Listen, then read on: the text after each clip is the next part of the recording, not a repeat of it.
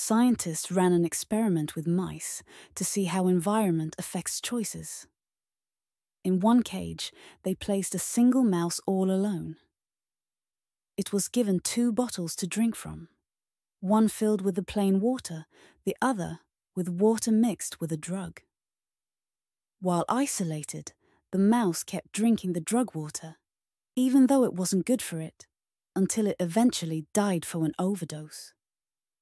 In another cage, the scientists placed a group of mice together. They had the same 2 options, plain water or the drug water.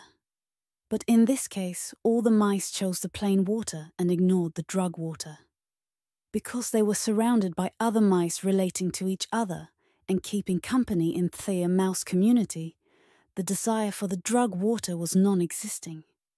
Like the mice, when alone or unsatisfied with life, we're more likely to make choices to compensate for the unfulfilled need or desire.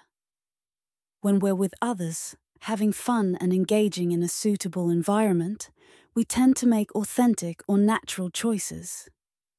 This means that when we face struggles, like addiction or bad habits, we don't have to face them alone. Surrounding ourselves with like-minded people, purposeful living and positivity helps us make better choices. Just like the mice in the group, we thrive when we have connections. Like, follow and share to keep spreading positivity.